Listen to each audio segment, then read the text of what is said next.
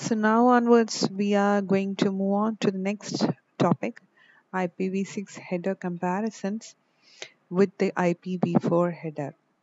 On beginning, we'll just see what are the fields that we have come across in IPv4 header. The few fields are like version, IHL means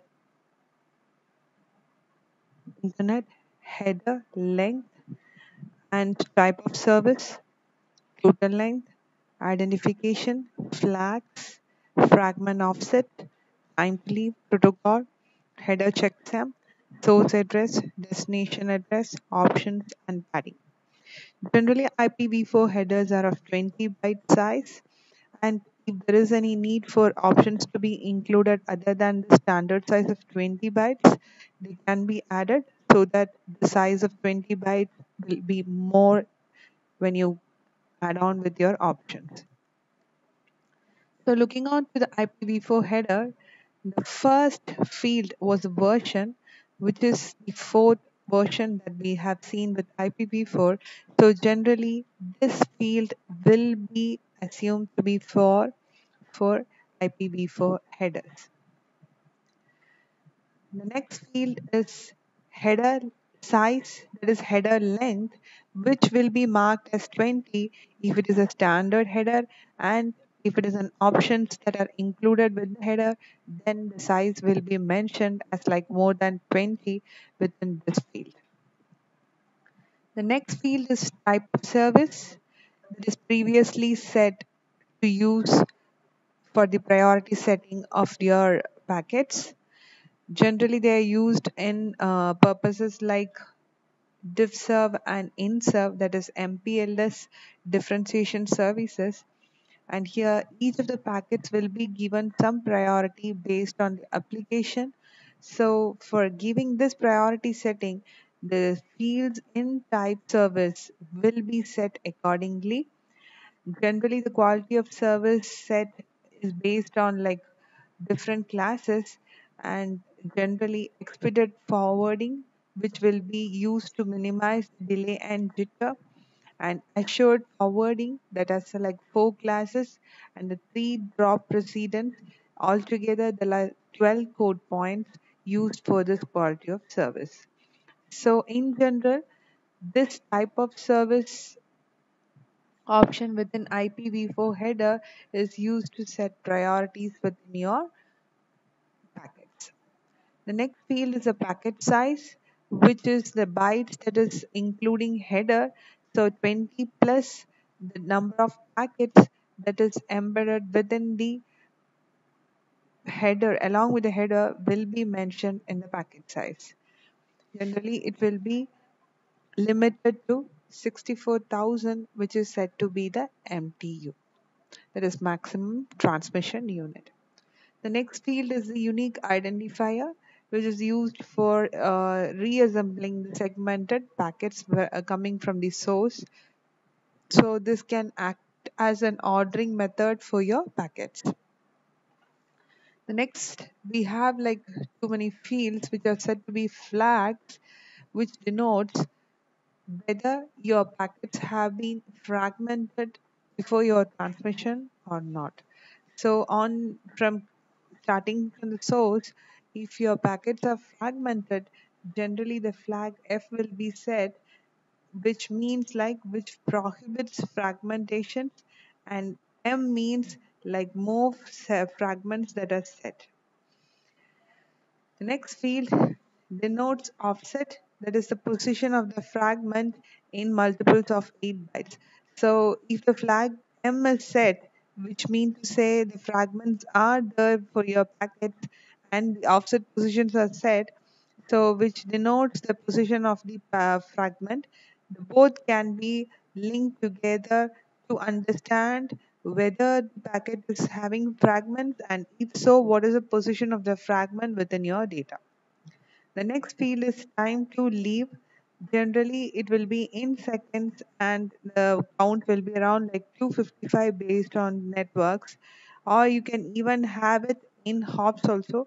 So, by default, the time to leave within a network, wired network, is 255 milliseconds, and in terms of number of hops, it will be set as 60. So once the router get on a packet, these number count will be decreased with a counter, and if it sees a packet with zero value, then it drops a packet. The next field is a protocol, which will be identifying the higher end or the other protocols that is preceding the packet header. So, for example, if you are using TCP in the transport layers or UDP, that will be numbered here as a protocol. The next field is a checksum, which will give you the errors identification within the header. So only the header will be accounted for your checksum. So the header fields will be added together to calculate the checksum and will be embedded in this field.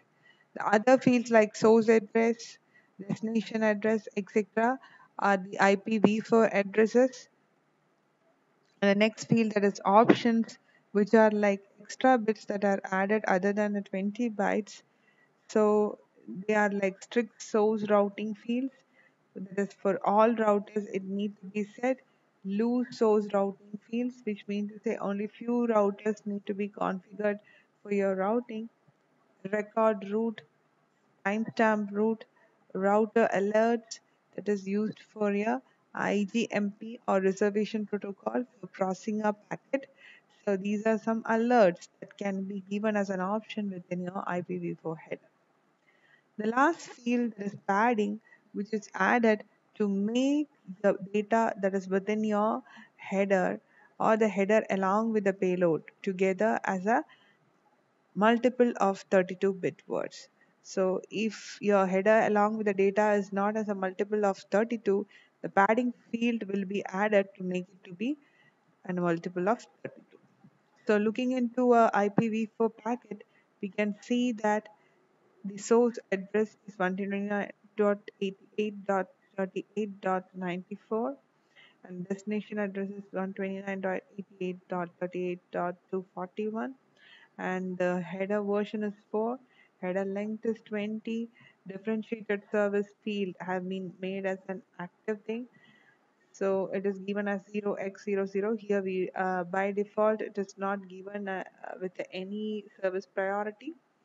Total length, that is 1500, is used as an MTU. Identification is ID that is given to the packets. Flags 0x04 is set. We have to check whether F field and M fields are set. So if it is so, we should see the offset positions. But here we can see the fragment offset position is made as 0. So generally the flag F will be set and M will not be set. Next, the time to leave is set as 64 milliseconds. The protocol is set as TCP for the transport layer. Header checksum has been calculated and it is given. Source address, destination address, that and all are included within the header. We don't have the option for your option fields on also the padding in this type of in this example. Now this is an example of diagrammatic format of an IPv6 header.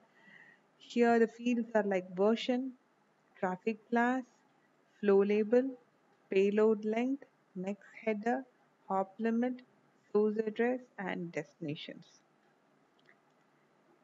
So when you compare your IPv4 header with the IPv6 header, you can see the fields that are in yellow and blue colors are like retained and with given as a different name in IPv6 header, and the green one which is added in IPv6 is actually newly included when you compare it with the IPv4, and the other fields which are in red color like IHL identification flags, fragment offset, header checksum, option padding, etc. are not included in IPv6 header. So here the version denotes the same like your version 4. Traffic class is actually the name retained for type of service. The Purpose for what traffic service have been used is similar to type of service, just giving a priority to the priority setting to the packets. Flow label is a new type of field that has been added, which will give you a labeling to the flow rather than giving an identification. So it is of a bigger length when you compare it with identification, and its way of labeling is different. Payload length is same as the total length, that is enclosing your header along with your packets. Next header denotes the next header that is coming up, that is a protocol that is coming up. Hop limit is similar to time to leave, and it will be like 255 milliseconds when you go when you compare it with the IPv4 header. So the purpose will be same, but the name has been given in a different nomenclature. Source address and destination address are IPv6 addresses which are retained in the IPv6 header. And the other enhancements in IPv6 headers are like a few of the fields in IPv4 header has been renamed, and an IPv4 header have an option field which we said is like more than this 20 bytes and are not often used and can even deteriorate router performance remarkably. So for each of the packets, if IPv4 header has an option field that need to be checked, and it will be an overburden for the router, hence it is set to deteriorate the performance. In IPv6, we have an option of using extension headers rather than the standard header. So generally, this replaces the optional field that is within your IPv4. The major difference is that most of the packets will not be going up for the extension headers. So the basic fields in IPv6 header itself will be enough for its processing. And the packet that requires like more information on your network layer will be added with this additional headers, and will be included along with the IPv6 header on before the upper layer headers. There is so packets which are of no extension can be available or can have one or two extension headers. So there is no limit like whether it can be included with one header, one extension header field, or other extension header fields. So it gives you a flexibility to decide whether your header can be of a standard format or with one extension header or two extension headers. So the extension header field within IPv6 are the basic things are like we have around six extension headers, hop by hop options, routing, fragment, destination option, authentication, and encapsulating security payloads. So these are the major extension headers which have differentiated from the options that we have in IPv4. So with this, we conclude the header comparison of IPv4 and IPv6. Thank you.